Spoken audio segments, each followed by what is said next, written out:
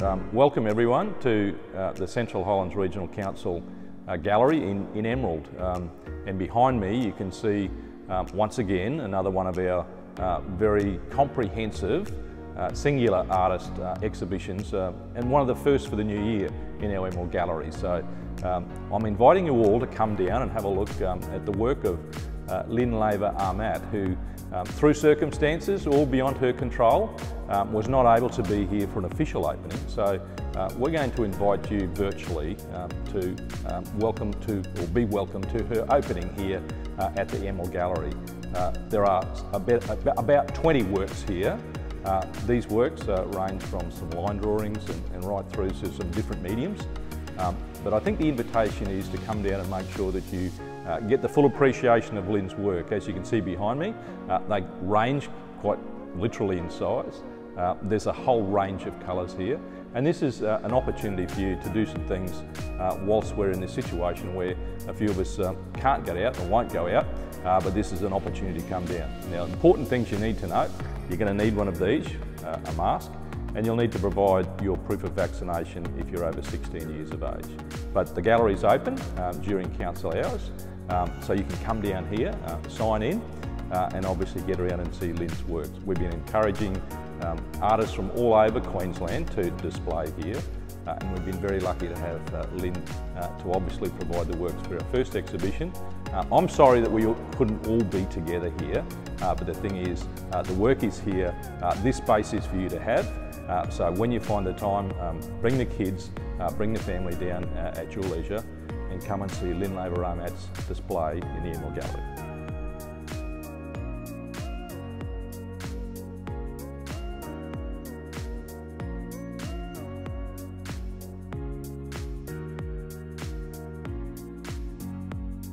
Nature is my inspiration. I'm passionate about preserving our natural ecosystems and the flora and fauna of our unique Australian landscape.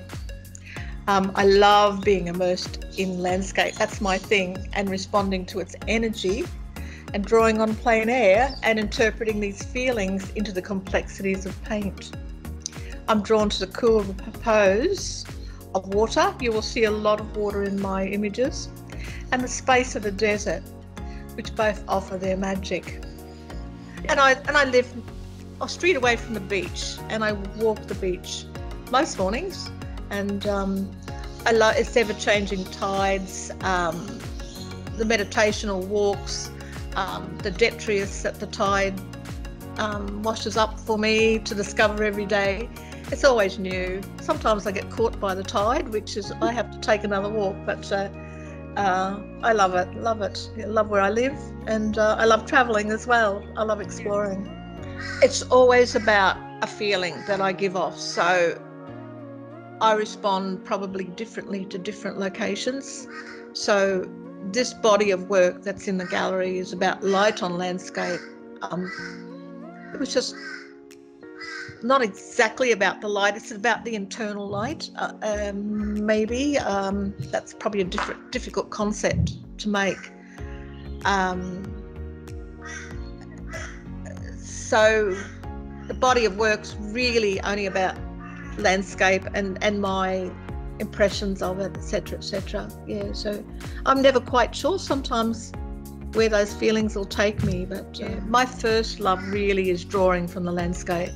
You know, and then I have to take it back to the studio and recreate. Will never be the same as a drawing, because the drawing's mostly line and space, but painting's a whole different thing. So I've got to rely a lot, not just on sketches, but my memory of a feeling. That's very important, that I carry across a feeling. That's sometimes very elusive, but if it has a sense of a feeling of the place, I'm happy. Yeah, so yeah, sometimes they can be melancholy, sometimes they can be happy. All spaces give off this kind of energy that I can sense, I think. Being in nature is my passion. You know, I love responding. I can feel its energy. I love to interpret it. That's my joy. When I get back in the studio, it's another thing. You know, it's a different complexity altogether. But that's my initial response. And, I love the Australian landscape. Yeah, there's a lot to offer.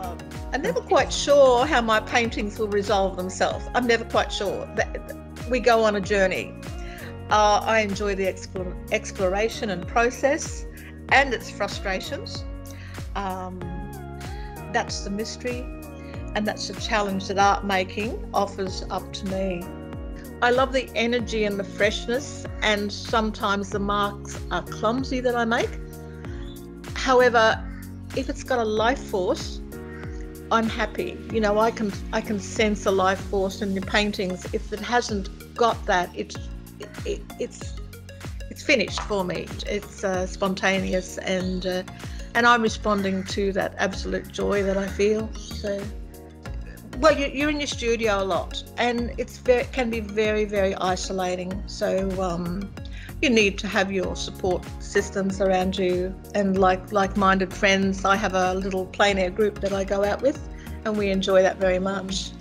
Just to work every day on your artwork. You've got to develop a studio practice. You've got to work every day. You have to do something every day, you know, to build up that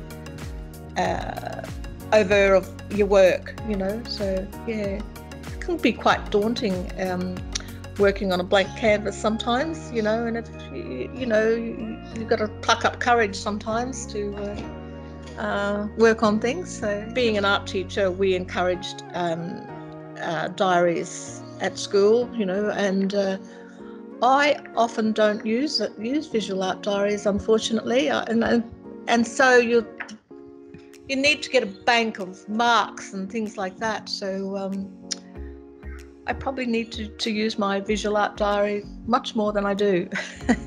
Yeah. Oh, I did. I always drew as a child. My parents gave me a corner of a table, and I must have been that kind of kid that drew all the time. I got known for my ballerinas and kangaroos in primary school. Funny. But at 46, I went to university to study to be an artist then. I thought, well, there's not too much money in the arts, so I'll be a teacher. So I had to swap to become an art teacher. So yes, I think art schools, well, I could paint, but art school offers up many different directions and exposes you to new ideas. So I'll always do landscapes.